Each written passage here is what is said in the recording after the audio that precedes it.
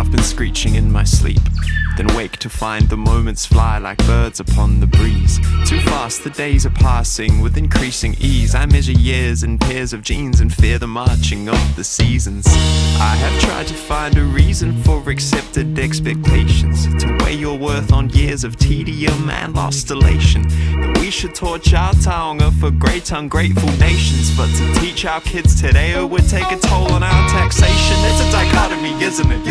Capitalism has given me everything, but it up all the way to the wrist. Now I cannot eat, time is restless, I'm lost in the game and it's feeling conflicted. Don't run out the clock, take a shot and you miss it. The moments fly by as the world beneath dies, but I don't wanna scream if nobody's listening.